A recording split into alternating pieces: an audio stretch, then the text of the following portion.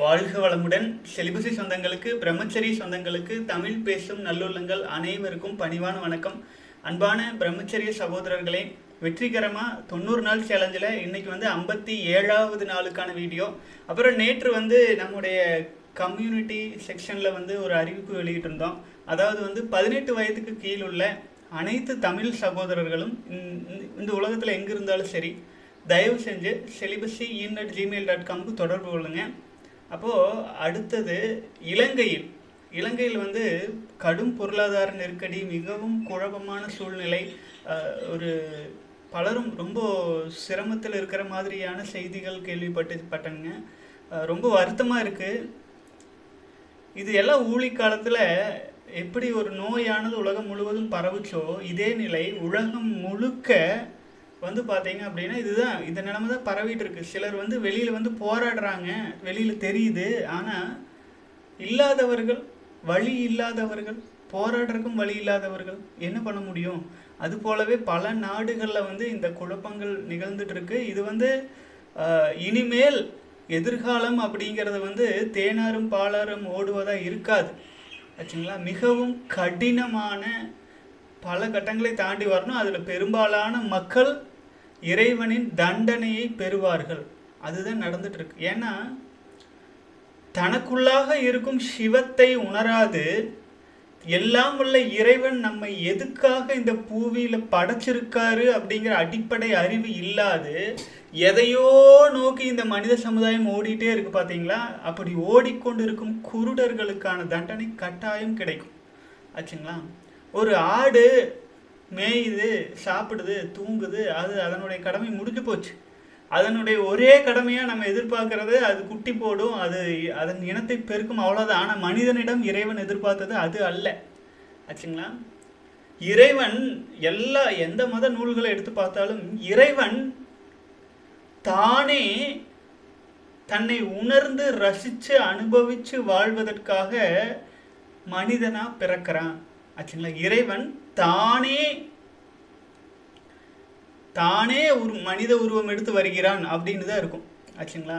அப்போது இறைவனை விரைவில் நெருங்குவதற்கு, இறைவனாகவே தன்னை மாற்றிக்கொள்ளுவதற்கு உகந்த படைப்பு மனித பிறப்பு, அதிலும் ஆண்கள். ஒரு ஆண்மகனும் இறைவனுக்கு இணையானவன், இறைவனுக்கு இணையானவன் ஒரு ஆண்மகன் ஆச்சுங்களா. அப்போது நீ இறைவனுக்கு இணையாக ஒரு ஆணை படைச்சிட்டா அவன் எல்லாரும் இறைவனாக மாறிட்டான், எல்லாரும் உயர்நிலை எட்டிட்டான். அப்போ அந்த சமநிலை பாதிக்கும் இல்லைங்களா. அப்போது அதே ஆணினுடைய எலும்பை பிரித்தெடுத்து ஒரு பெண்ணை படை, அந்த பெண்ணின் மூலமாக இவன் பலவீனம் அடைய கடவுது அப்படின்ட்டு ஆச்சுங்களா. அந்த படைப்பு அப்படிதான்.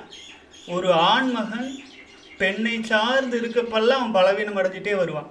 எப்போ அந்த ஆசை, பாசம், பற்று, அந்த குழப்பங்கள்லேருந்து விடுபட்டு வெளியில் வரானோ, நாள்பட அவன் இறைவனுக்கு இணையான மனிதனாக மாறி மாறி மாறி தன்னை உயர்த்தி கொண்டே வருவான் ஆச்சுங்களா.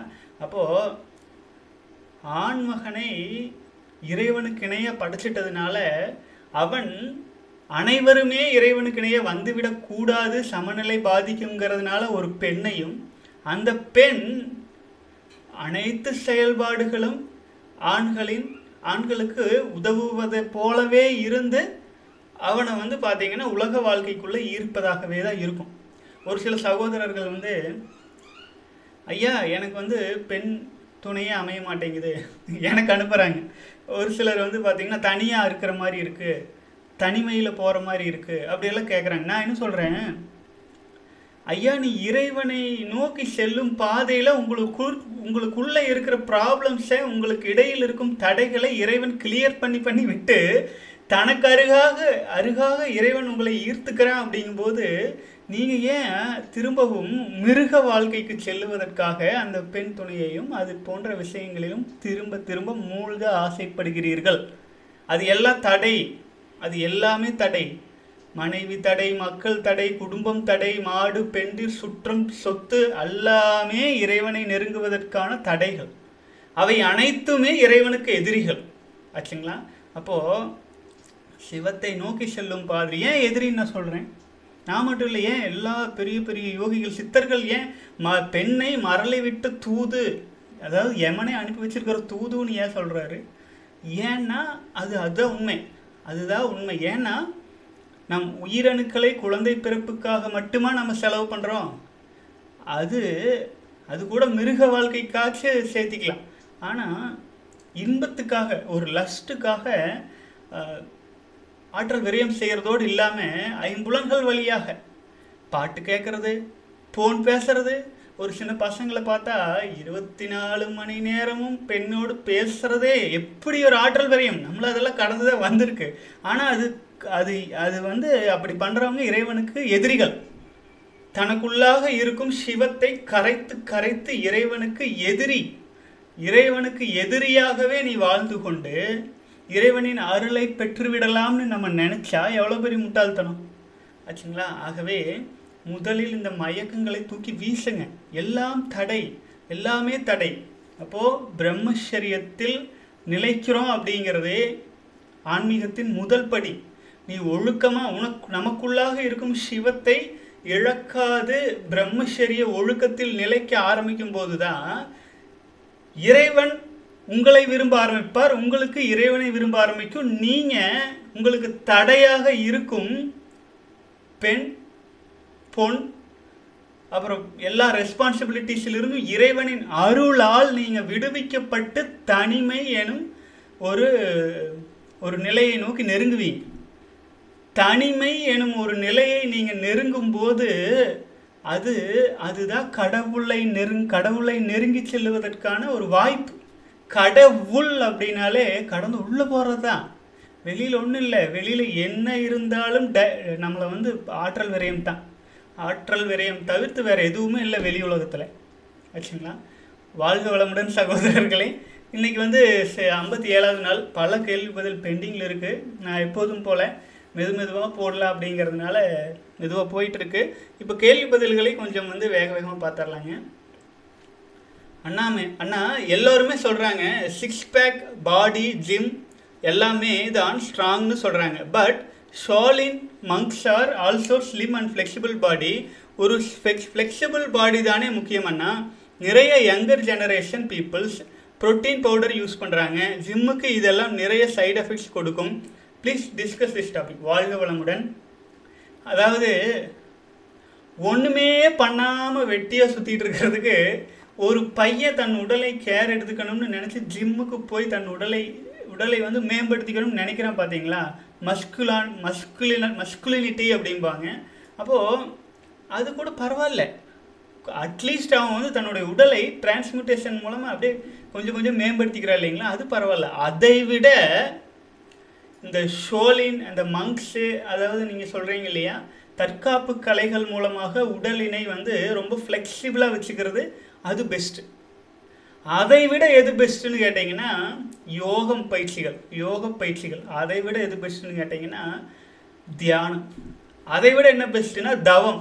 அதை விட என்ன பெஸ்ட்டுன்னா சமாதி ஆச்சுங்களா? படிநிலைகளாக நீங்கள் நினச்சிக்கோங்க. ஆனால் இந்த கெமிக்கல்ஸ் எக்காரணம் கொண்டும் எடுத்துக்கொள்ளக்கூடாது. எக்காரணம் கொண்டும் கெமிக்கல்ஸ் கிட்ட போயிடாதீங்க. அது விஷம். திட்டமிட்டு நம்மை பலவீனப்படுத்துவதற்காக, நம்ம இறைவனிடம் நெருங்குவதிலிருந்து தடை செய்வதற்காக பல்வேறு கெமிக்கல்களை ஆச்சுங்களா பல நாடுகளில் சதிகளால் உருவாக்கப்பட்டு வருது.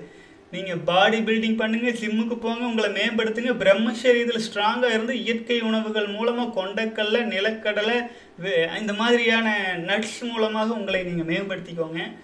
அது உண்மையான வலிமையாக இருக்கும். பிரம்மச்சரியத்துலேருந்து நீங்கள் தவறுனீங்கன்னா அந்த அந்த அந்த அந்த மசில்ஸே ஃப்ளெக்சிபிலிட்டி போயிடும், நிலைக்காது ஆச்சுங்களா?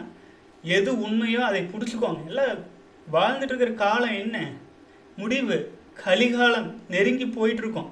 அப்போது இதில் வந்து இந்த மயக்கங்கள் தேவையில்லை. நான் வந்து ஒரு கொஞ்ச நாள் முன்னாடி வந்து கிறிஸ்தவ சகோதரர் வந்து ஒருத்தர் பேசினது கேட்டேன். அதில் வந்து நான் ஒரு விஷயம் பார்த்தேங்க. சாலமன் அப்படிங்கிறது, கிறிஸ்தவ சகோதரர்கள்லேருந்து எனக்கு கமெண்ட்ஸில் போடுங்க. சாலமன் அப்படிங்கிறவர் வந்து அந்த காலத்தில் ஒரு 2000-2500 வருஷத்துக்கு முன்னாடின்னு வைங்களேன், உலகில் உள்ள 10,000 பெண்கள், அதில் ஒரு நல்ல பெண், இறைவனுக்கு நெருக்கமாக இருக்கிற ஒரே ஒரு பெண்ணை கண்டுபிடிக்கணும்ட்டு 10,000 பெண்களை தேடி ஒரே ஒரு பெண் கூட தேரவில்லை. எல்லாம் சுயநலத்தின் உச்சம். எப்போ? 2000 வருஷத்துக்கு முன்னாடி ஆச்சுங்களா. இப்போ அதே டைமில் இறைவனுக்கு நெருக்கமான ஆண்களை தேடும்போது 1000 ஆண்களில் ஒருவர் வந்துட்டாருங்களாம். அப்போவே அப்படி. இப்போ இறைவனுக்கு நெருக்கத்தில் இருக்கும் பெண்ணை காண இயலுமா அப்படின்னு நோட் பண்ணிக்கங்க. ஆகவே தான் உலகில் உள்ள மிகப்பெரிய ஞானிகள், யோகிகள் யாருக்குமே பெண் என்பவள் துணையாக அவங்க ஏற்றுக்கொள்வதும் இல்லை, வச்சுக்கொள்வதும் இல்லை, தேவையில்லைன்னு விலகிடுறாங்க. ஏன்னா ஆற்றல் விரயத்தை தவிர்த்து வேறு எந்த பலனும் கிடையாது. ஆச்சுங்களா. என்னடா இப்படி சொல்கிறாரு, அப்போ நம்ம சமுதாயத்தை எப்படி பெருக்கிறது அப்படியெல்லாம் நீங்கள் கவலைப்படுவீங்கன்னு எனக்கு தெரியுது. இப்போ கலிகாலம் இந்த சூழ்நிலையில் நீங்கள் வாழ்ந்துட்டு இருக்கும்போது இதை பற்றி சிந்திக்கிறது இல்லை திரும்பவும் மிருக வாழ்க்கைக்குள்ளேயே உழலுவது எல்லாம் அவங்கவுங்க பொறுப்பு. ஏன்னா நம்ம வந்து 1,00,000 பேருக்கு ஒருத்தருக்கு தான் நம்ம பேசுகிறதே ஆச்சுங்களா. குடும்ப வாழ்க்கையில் எப்படி வாழணுங்கிறது கோடிக்கணக்கில் இருக்கு. ஆனால் பிரம்மச்சரியத்துக்காக ஒரு சிலர் தான் பேசுகிறாங்க. அதனால நான் சொல்கிறேன், பெண் மார்க்கமா சன்மார்க்கமா, சித்தர்கள் 2 வருதான். பெண் மார்க்கமா சன்மார்க்கமா. பெண் மார்க்கம்னா அவ்வளோதான், கற்றும் சிவஞானம் இல்லா கலதிகள், அவ்வளோதான் ஆச்சுங்களா. சிவத்தை இழக்கிற மார்க்கம் தான் பெண் மார்க்கம். அப்போ சன்மார்க்கம் அப்படிங்கிறது சிவத்தை உங்களுக்குள்ளாக காத்து பிறவியின் நோக்கத்தை உணர்ந்து நம்மை முழுமையடைய செய்வதற்காக. ஆகவே பிரம்மச்சரியத்தை தவிர்த்து எந்த ஒரு வழியிலும் இந்த பிறவியை நீங்கள் இறைவனுக்கு இணையாக மாறுவதற்கான வாய்ப்பு இனிமேல் நீங்கள் பிறக்க போகிறதும் இல்லை, இனி கிடைக்க போகிறதும் இல்லை. வாய்ப்பை விட்டுறாதீங்க, ஸ்ட்ராங்காக இருங்க பிரம்மச்சரியத்தில். வாழ்க வளமுடன். அடுத்து இன்னொரு சகோதரர் கேள்வியை பார்த்துடலாங்க. ஆனால் இங்குள்ள அனைத்து உயிர்களும் வேறு அல்ல. நீ பிறரை வெறுப்பது உன்னை வெறுப்பதற்கு சமம், நீ பிறரை நேசிப்பது உன்னை நேசிப்பதற்கு சமம். நீ அனைத்து உயிர்களுக்கும் என்ன கொடுக்கிறாயோ அது மீண்டும் ஏதோ ஒரு வடிவில் உன்னை வந்து சேரும் கர்மாவாக. உண்மை உணராதவர்கள் அடுத்தவர் மீது வெறுப்பு காண்பிப்பார்கள். நான் உண்மை உணர்ந்தவர் ஆனால் இது போல இருந்து பார்த்தேன். என்னை பிச்சை எடுக்கும் நிலைக்கு கொண்டு சென்று விட்டனர் இந்த மனிதர்கள். எவ்வளவு அன்பு செலுத்தினாலும் இங்கு உண்மை உணராதவர்களே அதிகமாக உள்ளனர். நான் என்ன செய்வது அண்ணா? மனம் நொந்து கூறுகிறேன். என்ன நடந்தது என்று கூறினால் உங்களுக்கு படிக்க நேரம் இருக்காது, ஆதலால் சுருக்கி சொல்லுகிறேன். இங்கு அனைவரும் மனிதர்கள் தானே என சிலரை நம்பினேன். நான் நம்பிய சிலர் என்னை ஏமாற்றி விட்டனர். மேலும் என் மனதில் வஞ்சத்தையும் வளர்த்தனர். இந்த சிலரால் அனைவரின் மேலும் கோபமே எழுகிறது. எங்கு அவர்களைப் போல் இவருக்கும் அன்பு செலுத்தி இறுதியில் வன்மத்தை வளர்த்து வெறுப்பை விதைத்து விடுவார்களோ என்று வேதனை. மேலும் நான் வேலைக்கு செல்லும் போது சிலர் கோபமாகவே நடந்து கொள்கின்றனர், சிலர் ஏமாற்றுக்காரர்களாக இருக்கின்றனர். ஆனால் உண்மையை உணர்ந்தும் இவர்கள் செய்யும் செயல்களால் அனைவரின் மீதும் வெறுப்பு ஏற்படுகிறது. நான் எவ்வாறு சரி செய்வது அண்ணா? நான் என்னை முழுமையாக நம்புகிறேன் அண்ணா. ஆனால் இவர்கள் சிலர் வெறுப்பு, ஏமாற்றம், கோபம் காண்பிக்கிறார்கள். இவர்களின் மீது நான் வெறுப்பு காண்பிக்கவா? அன்பை நான் எல்லோரிடமும் வெளிப்படுத்த வேண்டுமா? இதை முழுமையாக விளக்கி சொல்லுங்கள். வாழ்க வளமுடன். அதாவது திருமூலர் தான் அழகாக சொல்லுவாருங்க, கல்லாத மூடரை காணவும் ஆகாது, கல்லாத மூடர் சொல் கேட்க கடன் அன்று. கல்லாத மூடர்க்கு கல்லாதார் நல்லராம், கல்லாத மூடர் கரு அறியாரே. ஆச்சுங்களா. கல்லாத மூடர் உலகம் முழுக்க நிரம்பி இருக்காங்க. 8 கோடி தமிழர்களில் ஒரு 80 நல்ல ஒரு ஞானிகளை நீங்கள் ஒரு தெளிவான மனிதர்களை எடுத்தால் பெரிய விஷயம். அப்போது எவ்வளவு பிரம்மச்சாரிகள் இப்போ தமிழ்நாட்டில் இருக்காங்க, எவ்வளவு பிரம்மச்சாரிகள் தமிழ் கூறும் நல்லுலகில் உலகம் முழுக்கமே எவ்வளவு பேர் இருக்காங்க. நம் அனைத்தையும் சிதைச்சாச்சு. அப்போது நிலையற்ற மனிதர்கள் தான் இப்போ இந்த உலகத்தில். செம்மறியாட்டு கூட்டம், இறைவனுக்கு எதிரிகள், சாத்தானை வணங்குபவர்கள் ஆச்சுங்களா, அரக்கர்களின் வம்சாவளிகளாக மாறிட்டாங்க ஆச்சுங்களா. அப்போது நாம் ஒரு சிலர் எல்லாருக்கிட்டையும் அன்பு செலுத்திட்டு போகிறதுனால எல்லோரும் மாறிடணும்னு எதிர்பார்த்தோம்னா அது நம்முடைய முட்டாள்தனம். நாம் என்ன பண்ணணும், நம்முடைய ஒரே நோக்கம் இறைவனாக இருக்கணும். நாம் இறைவனை நோக்கி மட்டும்தான் போவோம் ஆச்சுங்களா. இன்னொன்று சொல்கிற கேளுங்க, நீங்கள் உங்களுக்கு வரம் வேணுமா வரம் வேண்டாமா? இறைவன்கிட்ட இருந்து சொல்லுங்க. நான் ஒன்று சொல்கிறேன். இறைவன்கிட்ட இருந்து உங்களுக்கு வரம் வேணுமா வேண்டாம்? இறைவன்கிட்ட இருந்து உங்களுக்கு வரம் வேணும்னா நீங்கள் ஒரு வரம்புக்குள்ளே மாட்டிடுவீங்க.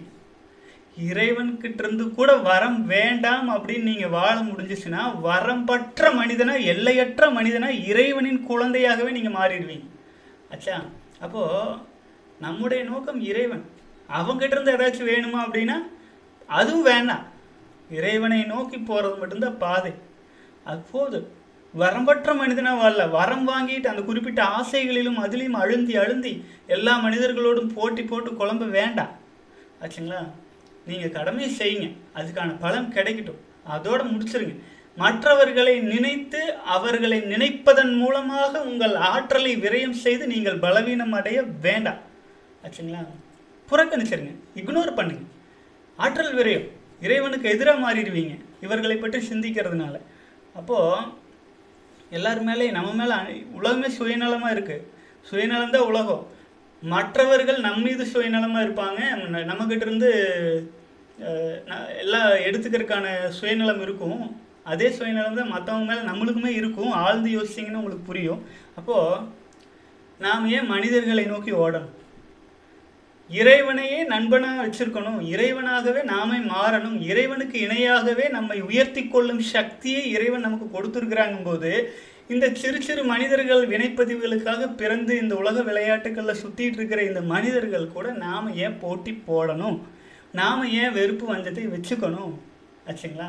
நம்ம போயிட்டுருக்கோம், ஒரு யானை ஒரு தடத்தில் போயிட்டுருக்கு, ஒரு 10-20 எறும்புகள் சண்டை கட்டிகிட்டு இருக்கு. அந்த யானைக்கு அந்த எறும்புகளின் சண்டையை தீர்த்து வைப்பதற்கோ இல்லை அந்த எறும்புகள் இந்த யானையை பார்த்து முறைப்பதை கவனிப்பதற்கோ அந்த யானைக்கு ஏன் நேரம் தேவை? அதனுடைய பாதையில் போக வேண்டியது தானே, இக்னோர் பண்ணிட்டு போக வேண்டியது தானே. அதே மாதிரி தான் உலக சூழல்கள் எப்படியோ இருக்கட்டும், உங்கள் சிந்தனை சிவத்தில் நிலைக்கட்டும். ஆச்சுங்களா? வாழ்க வளமுடன். அண்ணா, today is my 20th day. Before more then 100 days கடந்திருக்கேன். Today when I was doing பிராண தவம் வித் அருணகிரி தவம், ஆக்னா சக்ரா சென்சேஷன் ஹேப்பன்.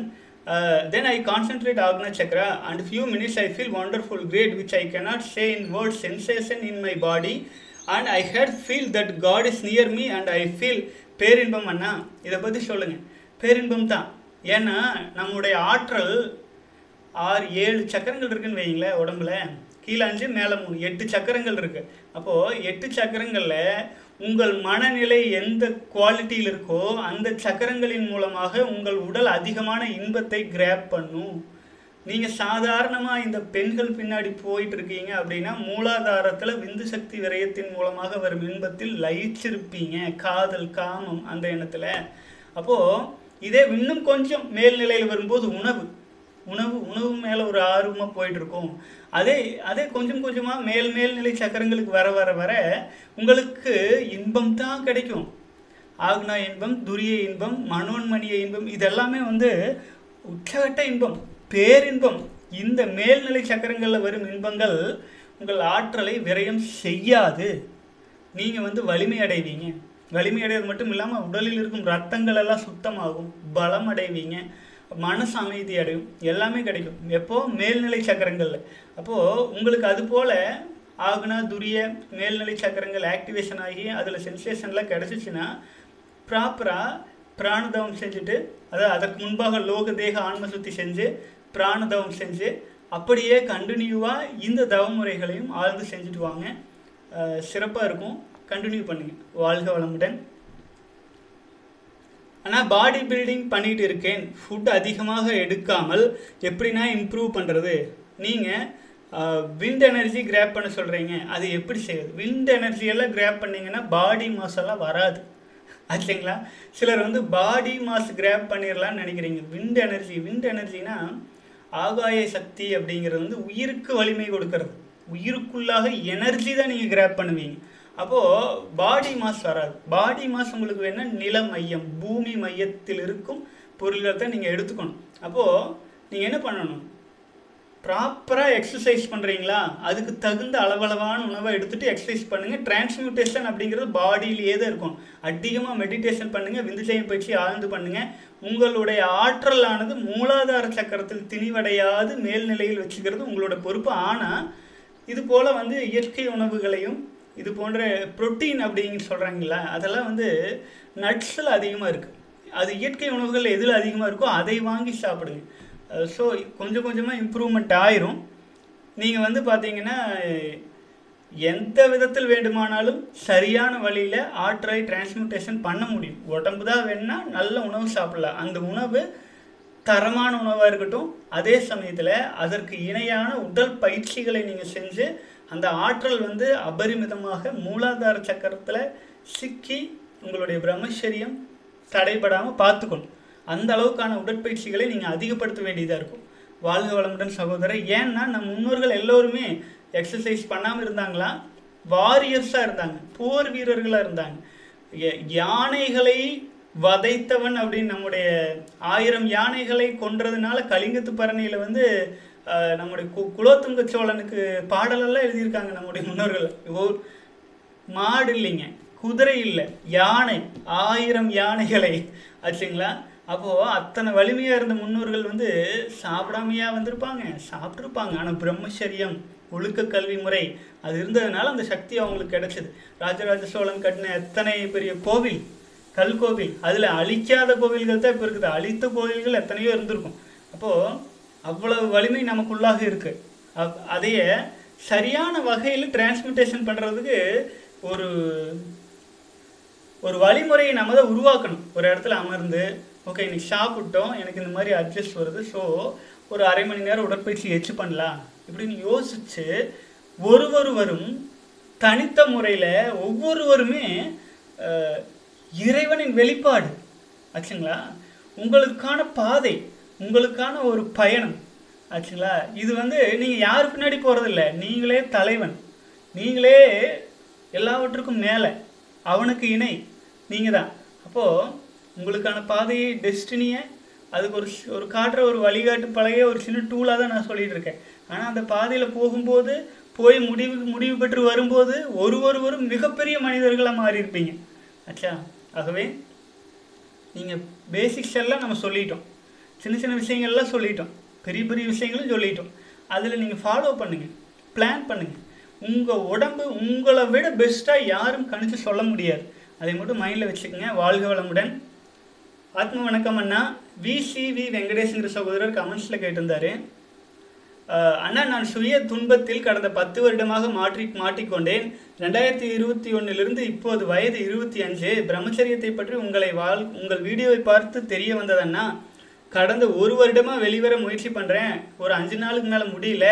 எனக்கு யோசனை, அது குடும்ப கட்டுப்பாடு செய்து விடலாம். ஏனென்றால் ஒரு காளைக்கு இதுபோல் செய்கிறார்கள் அல்லவா. இதை செய்தால் தவம் செய்ய தடங்கள் இருக்காதா? வாழ்க வளமுடன். அதாவதுங்க, எந்த விதத்தில் நீங்கள் உடம்பை நீங்கள் வருத்தி ஆற்றல் விரயம் செய்யாது நீங்கள் தடுத்து கொண்டாலுமே அந்த ஆற்றல் சரியான வகையில் டிரான்ஸ்மியூட்டேஷன் ஆகலை அப்படின்னா அது நீங்கள் பண்ணி பயனில்லை. புரிஞ்சுதா? தெரியல, இருங்க மறுபடியும் சொல்கிறேன். அதாவது நீங்கள் குடும்ப கட்டுப்பாடு அப்படின்ட்டு உங்களுடைய பிறப்புறுப்பையே நீங்கள் கட் பண்ணிக்கிட்டீங்கன்னா கூட உங்களுடைய சிந்தனைகள் எல்லாமே லஸ்டியாக, காமமாக, பெண்களை சார்ந்து இருந்தால் உங்கள் ஆற்றல் மூலாதார சக்கரத்திலேயே தான் இருக்கும். அப்புறம் கழிவாக போயிடும் வெளியில். புரிஞ்சுதுங்களா? அப்போ நீங்கள் குடும்ப கட்டுப்பாடுங்கிற விஷயத்துக்குள்ளே போய் பயனே இல்லை. அதே உங்கள் மனசெல்லாம் பியூராக, எந்த கலங்கமும் இல்லாமல் இறைவனை நோக்கி சிந்தனையிலேயே பாசிட்டிவாகவே போயிட்டு இருந்துச்சுன்னா, மேல்நிலையிலேயே இருந்துச்சுன்னா, நீங்கள் எதுவுமே பண்ணாமலே உங்கள் ஆற்றல் ஆட்டோமேட்டிக்காக மேல்நிலையிலேயே தான் வந்துட்டு இருக்கும். அங்கே வந்து அதான் நம்ம சிவவாக்கியர் சொல்லுவார்,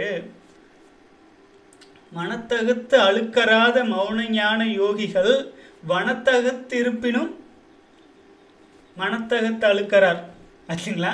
அப்போது காட்டுக்குள்ளேயே போய் வாழ்ந்தாலுமே இந்த மனசில் இருக்கிற அழுக்குகளை நீக்காமல் இருந்தீங்கன்னா பெருசாக வெற்றி பெற முடியாது ஆச்சுங்களா. ஆனால் மனத்தகத்து அழுக்கறுத்த மௌன ஞான யோகிகள் முளைத்தடத்திருப்பினும் அழுக்கறுத்து இருப்பாரே. அந்த மாதிரி இந்த பெண்களோடு கூடி குழாவி வாழ்ந்துட்டு இருக்கிற ஒரு வாழ்க்கையே அமைஞ்சிருந்தாலும் மனசில் அழுக்கு இல்லாதவர்கள் அந்த பெண்களை கூட ஒரு பொருட்டை நினைக்காம வாழ முடியும் அப்படின்னு அவர் சொல்லியிருக்காரு. ஆனால் நான் உங்களுக்கு முன்னெச்சரிக்கையாக சொல்கிறேன், அதெல்லாம் வந்து 12 வருட பிரம்மச்சரியம் கடந்து ரொம்ப ஒழுக்க வாழ்க்கையில் வாழ்ந்து அந்த கால நடைமுறைக்கு ஒத்து வரும். இந்த காலத்தில் எல்லோருமே பலவீனமாக இருக்கிறனால நாம் வந்து மனசு இருக்கிற அழுக்க நீக்கிட்டே நம்ம போய் கல்யாணம் பண்ணிக்கிட்டு போனீங்கன்னா மாட்டிக்குவீங்க. குறைஞ்சபட்சம் ஒரு 1000 நாள் ஆயினும் பிரம்மச்சரியத்தை கடந்து 48 நாள் 3 48 நாளாச்சு கடந்தீங்கன்னா தான், அப்புறம் தவம் அதிகப்படியான நேரங்கள் செஞ்சு பழக்கப்படுத்தினீங்கன்னா தான் உங்களுக்கு வந்து பார்த்தீங்கன்னா அந்த ஸ்டெபிலிட்டி கிடைக்கும். நம்மை தூய்மைப்படுத்தி கொள்வது சாதாரண விஷயம் அல்ல. வினைப்பதிவே தேகம் கண்டாய், வினைதான் தீர்ந்து விட்டால் உயிர்தான் ஒருபோதும் நில்லாதேன்னு சித்தர்கள் சொல்லியிருக்காங்க. அப்போ இந்த வினைப்பதிவுங்கிறது நம்ம லஸ்ட்டு தான், அது வந்துகிட்டே இருக்கும். அதுலேருந்து விடுபடுறதுக்கு தான் இத்தனை பயிற்சி முறைகளும் எல்லாமே. ஆகவே அந்த பயணத்தில் தான் போயிட்டு இருக்கோம். அந்த பயணத்தில் போகும்போது நம்மை வந்து பார்த்தீங்க அப்படின்னா தூய்மைப்படுத்திக்கிட்டே போயிட்டுருக்கணும். அதுக்காக போயிட்டு நீங்கள் ஆப்ரேஷன் பண்ணிக்கிறேன், அது பண்ணிக்கிறேன், இது பண்ணிக்கிறேன்னீங்கன்னா அதனால் வரும் பக்க விளைவுகளை சரி பண்ணிக்கிறதுக்கு தெரியல ஆச்சுங்களா. அதாவது ஒரு விஷயத்தை பற்றி முழுசாக தெரியாமல் அதுக்குள்ளே கொண்டு போய் தலை கொடுக்க வேண்டாம். வாழ்க வளமுடன். விந்துஜயம் பயிற்சி செய்யுங்க, ஆழ்ந்து செய்யுங்க.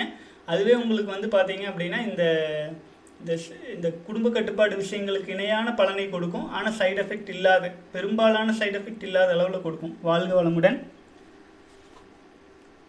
அண்ணா, ஒரு வீடியோவில் குருநாதரின் மார்பு பகுதியில் எக்ஸ்ரே எடுத்துள்ளனர். அதில் இதயம் பகுதியில் தீபம் போல் அமைப்புள்ளது. இதை பற்றி விளக்கங்கள் சொல்லுங்கள் அண்ணா.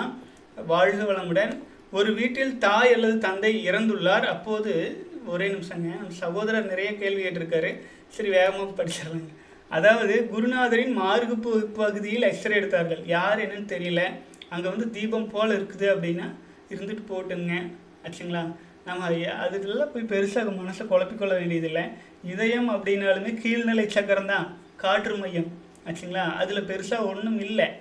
அது வந்து வேறு குடும்ப உலக வாழ்க்கையில் உழந்துட்டு இருக்கிற மனிதனுக்கு தான் அப்படி பெருசாக நீங்கள் எடுத்துக்கொள்ள வேண்டியதில்லை. உண்மையான தீபம் அப்படிங்கிறது வந்து பார்த்தீங்கன்னா மேல்நிலை சக்கரங்கள் தான். ஆகவே சும்மா வந்து பார்த்தீங்கன்னா இமேஜினேஷனில் கதை கட்டி விடுறதுல நிறைய போலிகள் இருக்குது. அதெல்லாம் நம்பி நீங்கள் ஆற்றல் விரயம் செய்ய வேண்டாம். ஒரு வீட்டில் தாய் அல்லது தந்தை இறந்து விள்ளார்கள். அங்கு தியானம் செய்யலாமா?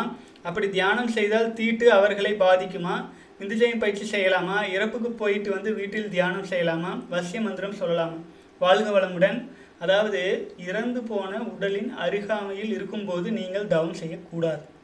செஞ்சீங்கன்னா உங்கள் ஆற்றல் அவங்களுக்கு போகிறக்கான வாய்ப்பு இருக்குது. அதே சமயத்தில் அந்த உடல் இல்லை அப்படின்னா உங்களை சுற்றி லோகதேக ஆன்ம சுற்றி போட்டு நீங்கள் செய்யுங்க. விந்துஜயம் பயிற்சி செய்யுங்க, ஒரு குழப்பமும் கிடையாது.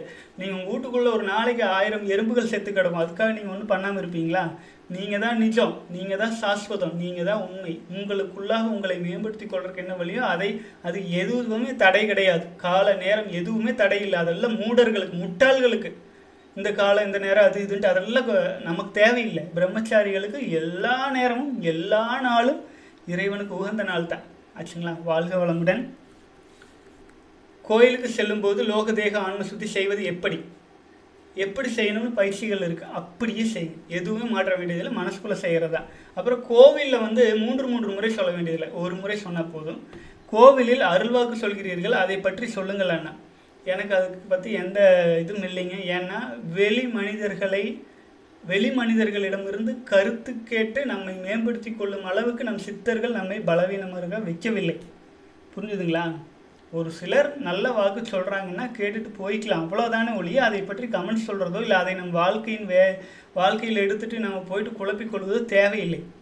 சொல்கிறவங்க சொல்லிட்டு நம்ம ஃப்ரீயாக இருப்போம். நமக்குள்ளே நம்ம நிலைக்கிறதுக்கு பார்ப்போம். ஏன் வெளியில் போய் அருள் வாக்கு கேட்குறதே ஆற்றல் விரயம் தான். என்னோடய வீடியோ பார்க்குறதே ஆற்றல் விரயம் தானுங்க ஆச்சுங்களா. குறிப்பிட்ட ஸ்டேஜ் வந்துருச்சுன்னா நீங்கள் உங்களை நிலைப்படுத்திக்கிறதுக்கான வழி பாருங்கள். எல்லாமே ஆற்றல் விரயம் தான். இது எல்லாமே தேவையில்லாத அணிதான். நீங்கள் உங்களை மேம்படுத்தி கொண்டீர்கள்னா உங்கள் பாதை பயணம் தலைவன் நீங்கள் தான், அவ்வளோதான். சரிங்களா. வாழ்க வளமுடன். அண்ணா, தியானம் செய்யும்போது விளக்கு கட்டாயம் தேவையா?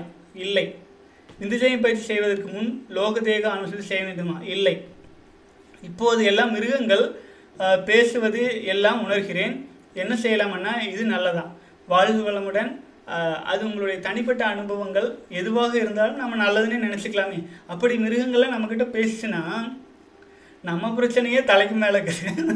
அவங்க பிரச்சனைகள்லாம் சொன்னால் நம்மளால் தீர்வும் சொல்ல முடியாது. ஏன்னா அவ்வளவு சிரமத்தில் இருக்குது உயிரினங்கள். மனிதனுடைய சுயநலத்தினால உலகில் உள்ள உயிரினங்கள் அனைத்தும் வதைக்கப்பட்டு கஷ்டத்தில் இருக்காங்க ஆச்சுங்களா. ஆகவே அதெல்லாம் நம்ம பேசியும் பயனில்லை, நமக்கு வருத்தம் தான் வரும். மிருகங்களுக்கான சுதந்திரத்தையெல்லாம் பறித்து தான் மனுஷன் வாழ்ந்துட்டு இருக்கான். ஆகவே வந்து நீங்கள் அவங்ககிட்ட பேசுனா நீங்கள் உங்களால் முடிஞ்சால் சில உயிரினங்களை காப்பாற்றுங்க. அவ்வளோதான். வாழ்க வளமுடன். தியானம் செய்துவிட்டு ஃபோன் வருது எடுத்து பேசலாமா? அப்படி ஃபோன் பேசினால் ஆற்றல் விரையும். தியானம் செய்யும்போது ஏரோப்ளைன் மோடில் போடுங்க, ஃபோனை சுவிட்ச் ஆஃப் பண்ணுங்கள், தூக்கி வீசிடுங்க. இதெல்லாம் தேவையில்லை. புரியுதா? அதெல்லாம் தேவையே கிடையாது. இறைவனோடு நீங்கள் ஒன்றி இருக்கும் சமயத்தில் எந்த முக்கியமான விஷயம் வந்தாலுமே அது தேவையற்ற ஆணி, தேவையில்லாத விஷயம் உங்கள் இறைவனுக்கு எதிரி. புரியுதுங்களா? அப்படி ஒரு முக்கியமான விஷயம் உங்கள் வாழ்க்கையில் இருந்துச்சு அப்படின்னா முதல்ல அதை போய் முடிச்சிருங்க. வேண்டாது.